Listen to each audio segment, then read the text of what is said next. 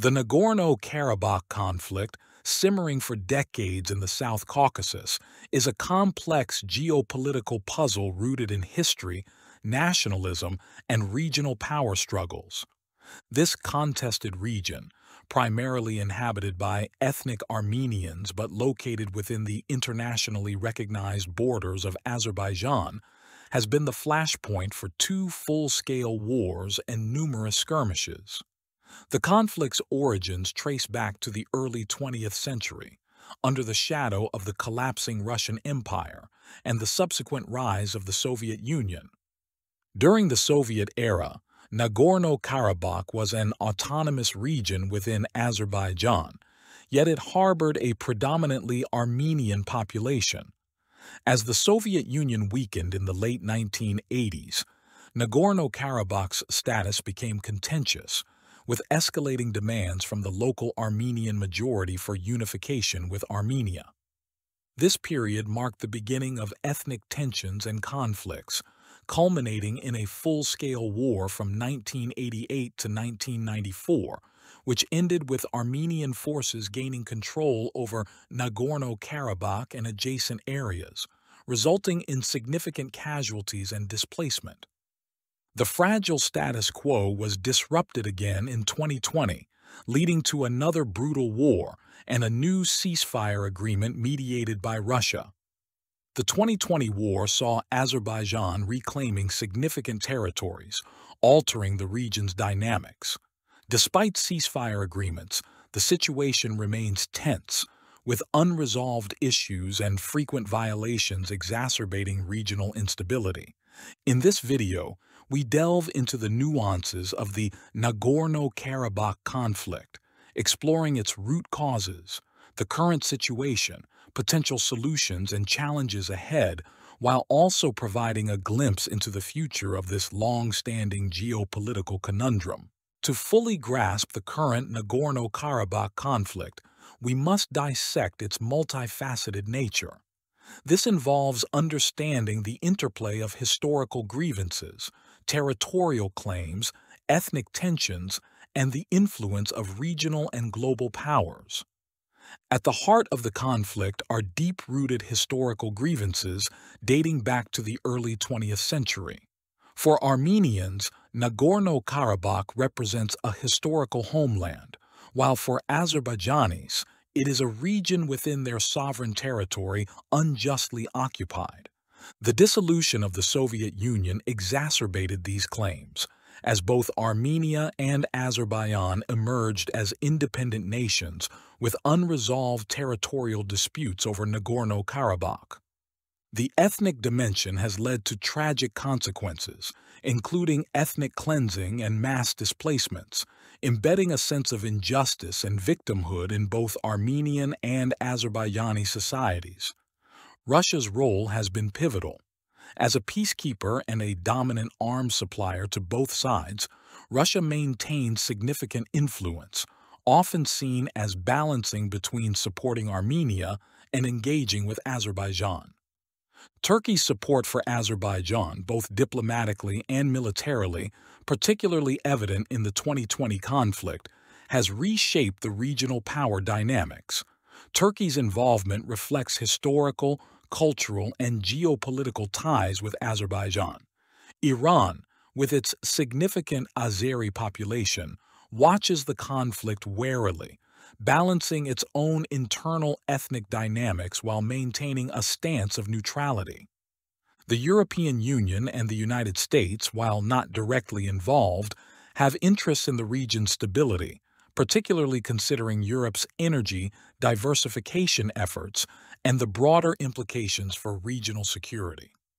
Following the 2020 war, Azerbaijan regained significant territories, altering the regional status quo.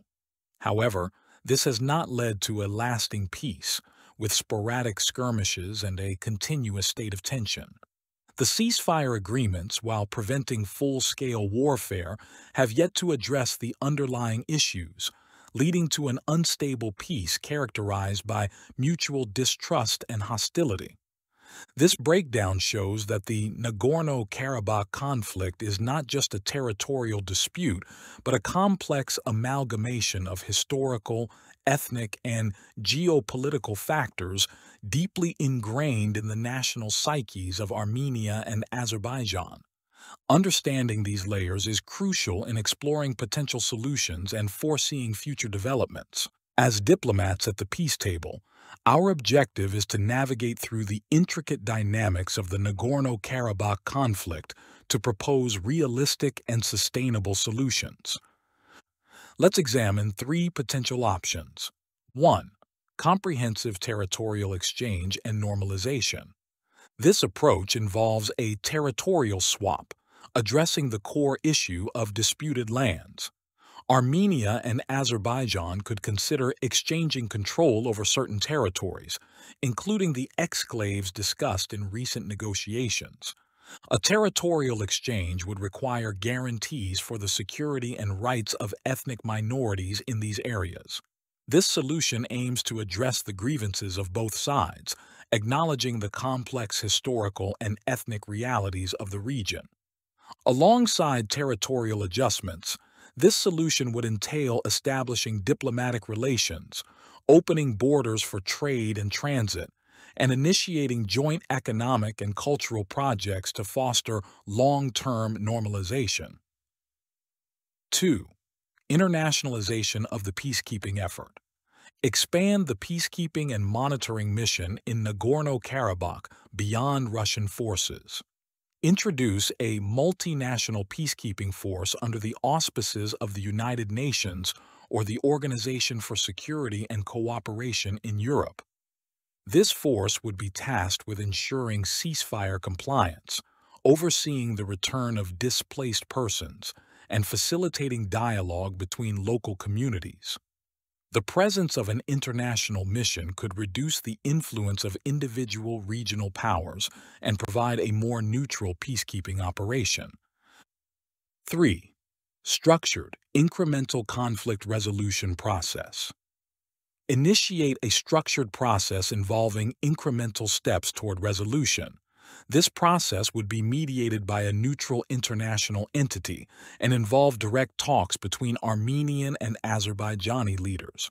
Focus initially on achievable goals, such as prisoner exchanges, demining efforts, and establishing direct communication lines to prevent escalations. Gradually address more complex issues, such as the status of Nagorno Karabakh, border delimitation, and the return of displaced persons.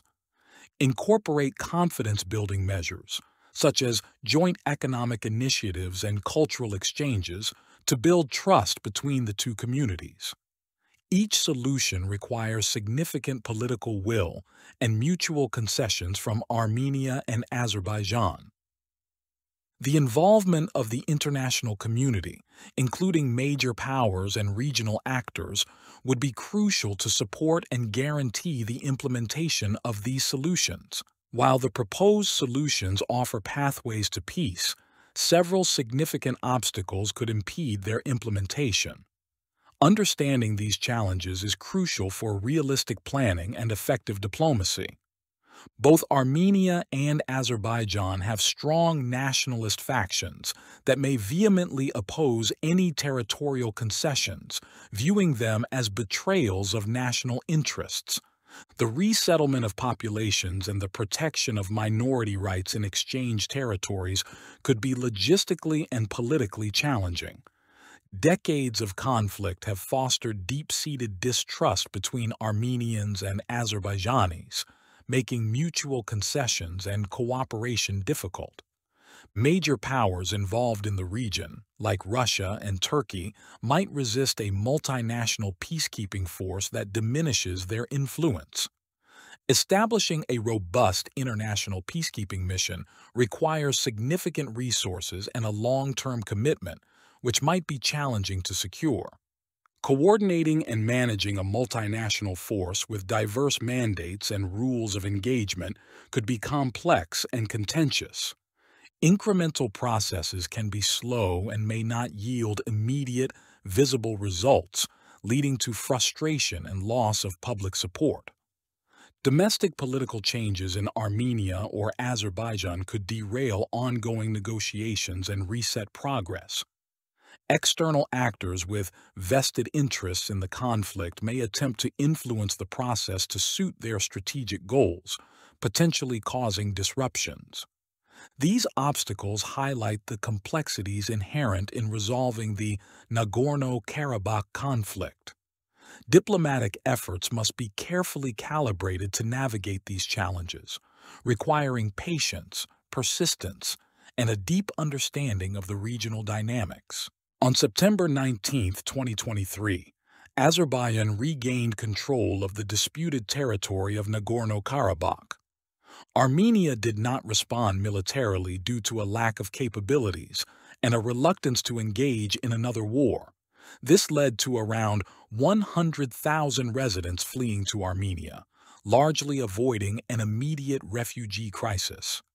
However, this development raises concerns about Armenia's security if Azerbaijan decides to advance further into its territory. Armenians appear to blame Russia more than their own government for the situation, reflecting a rapid deterioration in Armenian-Russian relations. The poor performance of Russian peacekeepers in Nagorno-Karabakh and Moscow's reluctance to support Armenia against Azerbaijani incursions have led to doubts about Russia's commitment to Armenia's security. The conflict has now evolved into an interstate conflict over the delimitation of an international border, with Azerbaijani rhetoric fueling Armenian concerns about potential territorial claims. Azerbaijani President Ilham Aliyev is reluctant to agree to a Western-led negotiation format, preferring a settlement involving regional actors like Russia and Turkey. Azerbaijan and Russia could form a regional alliance excluding the EU and the United States, pressuring Armenian Prime Minister Nikol Pashinyan into concessions, such as establishing a land corridor through Armenia's Siunic region. This situation poses a threat to Armenia's domestic stability and makes it vulnerable to external meddling.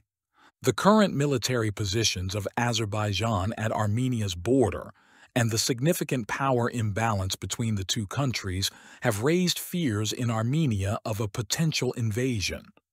Azerbaijan's military strength, supported by Turkey and Israel, adds to these concerns. The situation presents risks for the European Union, which has invested resources and political capital in mediating the conflict.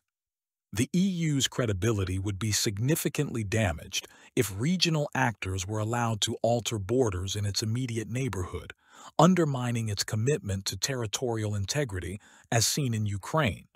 The establishment of a land corridor through Armenia's Siunic region would pose risks for Europe, potentially allowing Turkey and Azerbaijan, possibly with Russia's support, to control a key route connecting the Black Sea to the Caspian Sea. The EU is advised to prevent escalation, strengthen Armenia's defense capabilities, and support a peace settlement. This includes deterring Azerbaijani attacks, extending the mandate of the EU mission to Armenia, equipping the Armenian armed forces, and stepping up mediation efforts. The European Union should also focus on increasing Armenia's societal resilience, including humanitarian support for Nagorno-Karabakh refugees and contributing to institutional capacity building in the country. Given the current dynamics and the recent escalation of the Nagorno-Karabakh conflict, its future trajectory is at a critical juncture. Several factors will influence the direction this conflict may take in the near term. The lack of a comprehensive resolution to the core issues suggests that tensions and intermittent skirmishes could persist. The fear of further Azerbaijani advances, especially given the existing military imbalance, could keep the region on edge. The potential for escalations remains, particularly if either side perceives a strategic advantage or if there are significant changes in the regional or international political landscape. Russia's engagement and its peacekeeping role will continue to be pivotal. However, Russia's geopolitical interests and internal dynamics, particularly related to its actions in Ukraine, may affect its ability to influence outcomes in Nagorno Karabakh. Turkey's growing influence in support of Azerbaijan could further embolden Baku's position. However, this could also lead to increased international scrutiny and potential diplomatic pressures. The European Union's role could become more pronounced, especially if it sees an opportunity to step in as a stabilizing force amid Russia's preoccupation elsewhere. The European Union approach will likely focus on diplomatic mediation and strengthening Armenia's defensive and societal resilience. Diplomatic efforts may gain traction, particularly if the international community intensifies its involvement. However, the success of these efforts will hinge on the willingness of both Armenia and Azerbaijan to engage in meaningful dialogue and make necessary concessions. A change in leadership in either Armenia or Azerbaijan could bring new perspectives to the negotiating table, potentially opening avenues for fresh diplomatic initiatives. The humanitarian situation, especially for the displaced populations and those living in contested areas, will continue to be a major concern. International organizations may step up their efforts to address these challenges. Security concerns, particularly regarding the rights and safety of ethnic minorities in the region, will remain a critical issue. This could necessitate continued or increased involvement from human rights organizations and international legal bodies. The near future of the Nagorno Karabakh conflict is likely to be characterized by a complex interplay of persistent tensions, diplomatic efforts, and the influential roles of external actors. The possibility of finding a lasting resolution will depend on a balanced approach that addresses the deep-seated historical, ethnic, and territorial issues at the heart of this conflict.